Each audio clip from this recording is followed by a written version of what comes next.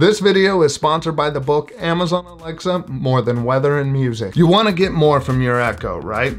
Here are my top 10 Alexa tips and tricks. Hello tech friends, welcome back. If you're new here, my name is Craig.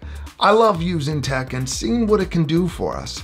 If that sounds like something you're into, stick around. There are so many things you can do with your Echo and so much to learn. This is a consolidated list from over the past 2 years of my top 10 Alexa tips and tricks. Actually, there's 11 tips and tricks because I couldn't help myself. I had to throw in a bonus tip. Now, to learn more about these features, check out the 2018 and 2019 Echo series in the description. Before we get started, this video's sponsor may be able to help you get more from your Echo. It is the book Amazon Alexa, More Than Weather and Music. This book can show you 200 ways to use your Echo. It is a very visual book. Each page will show you the name of a different use, a brief summary of what it does, and the commands to use it. It's easy to pick up. You pick a page, you learn something new, or you could go to the index in the back and find things based on categories. Now, you can buy a physical copy of the book on Amazon or get a digital copy from Apple using the links in the description. Let's get started. Now, these are in no particular order. Number 1 is a trick to turn your smart plugs into lights. If you go into the app and you select devices, then pick plugs, you're gonna see your plugs in here. I'm gonna pick my key light. And if I go to the gear in the upper right-hand corner, you're going to see type. Now, type is defaulted to plug. If I go and change this from plug to light, this is now going to act like a light. I'll actually find this now under not plugs anymore. Instead, you'll find it under lights. So here is my key light. Now this plug is going to respond to commands as if it were a smart light. And this ties into number 2. Number 2 is making groups. You definitely want to make sure your Echoes, plugs, smart lights, all of those things are in a group. If you go under the app and then devices, you can see the groups that I made. And it's really easy to create a group. You hit the plus sign and you hit add a group. And from there, you name the group. We'll just call this lounge. Next. And then I'll pick the devices that I want in that group. Now note, you could only put devices and Echoes into one group. But once you do that, you could say things like, Alexa, turn off the lights. And your Echo will know what lights you're talking about. Now this is great. You don't need to remember the name of all your lights throughout the house. Groups really can help you out a lot. Number 3 is scheduling routines. Why have to do repetitive actions? Let Alexa do some of them for you. I know every night I'm going to need to turn on lights in the living room. I have one routine that turns on a light in the corner when it starts to get dark at 3:30. At sunset, I have a routine that runs and brings up the rest of my lights. At 11 p.m., it all shuts off. In the morning, my lights come on right before my alarm goes off. Another routine turns them off at 8 a.m. So there's no more forgetting lights on. Now this could be applied to a lot of different areas. Maybe you forget something that you need to do regularly. Take medication, pick up someone. Create a routine that reminds you of it. Number 4, I did in a video a couple of weeks ago. Try using motion or door sensors to trigger routines. When you use motion sensors, it starts a task for you. When you walk in the room, you feel like you're living in the future, like Star Trek's happening now. Now, when you open the door, lights come on and your Echo welcomes you home. Maybe even start some music playing for you. Check out motion sensors and door sensors. Number 5 is a tip that will keep your family in the loop when it comes to schedules. If you're using a Gmail account, iCloud, Microsoft, or Microsoft Exchange, create shared calendars. For example, my wife and I have shared work, personal, and family calendars. This keeps us in sync across our phones, computers, and Echoes. When you link your accounts to your Echo, your family knows what's going on. If you have an Echo Show, you have the option for the next event to show up on the screen. So no more excuses for forgetting what's coming up. You can also work calendars into a routine that maybe runs when your alarm goes off.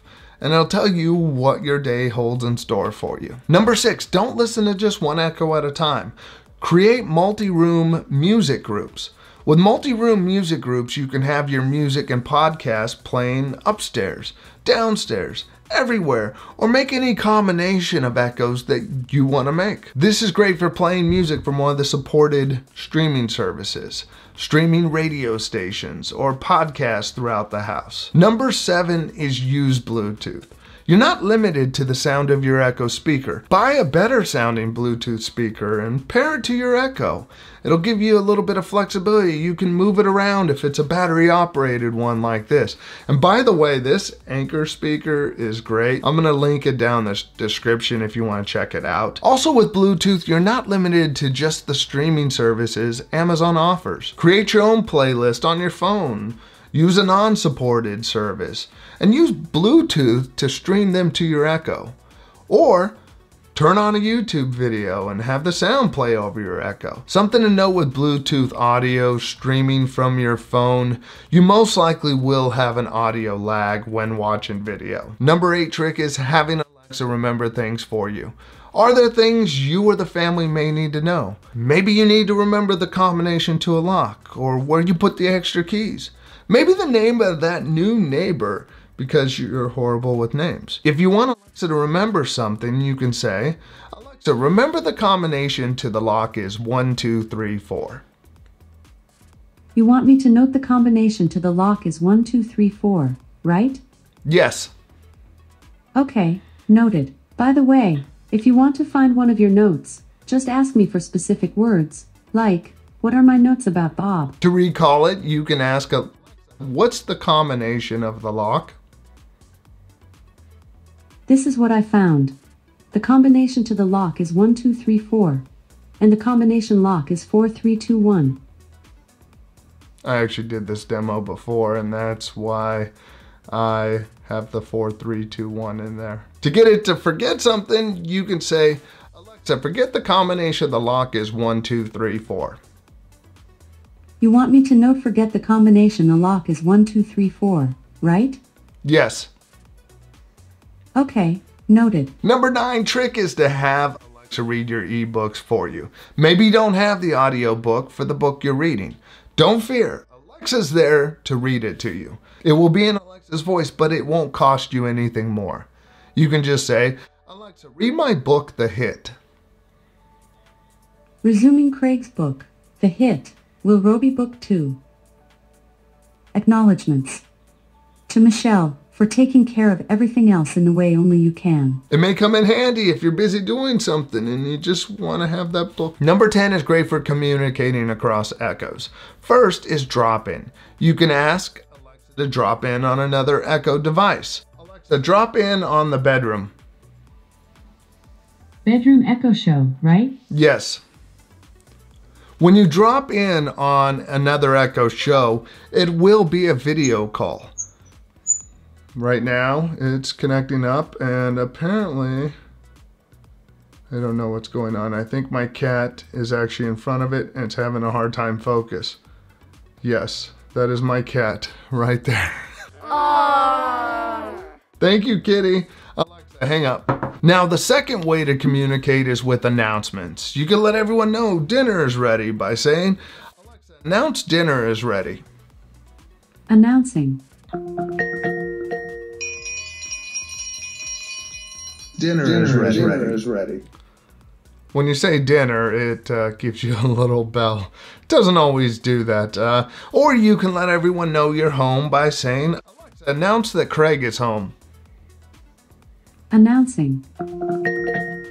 Craig is home. A bonus feature is being able to control your Fire TV with your Echo and voice. You can pair your Fire TV to your Echo. You do this by going into the app. Once you open the app, hit the lines at the upper left-hand corner. Look for Settings. Scroll down to where you see TV and Video. And you'll see under Featured, you'll see Fire TV. You hit plus. Here you select link your device. And this gives me the choice of my Fire TV Cube or my Fire TV Stick. I select the Fire TV Stick, hit continue, and then you pick which Echoes you want to be able to control it from. I just want to use this one Echo here, the Office Echo.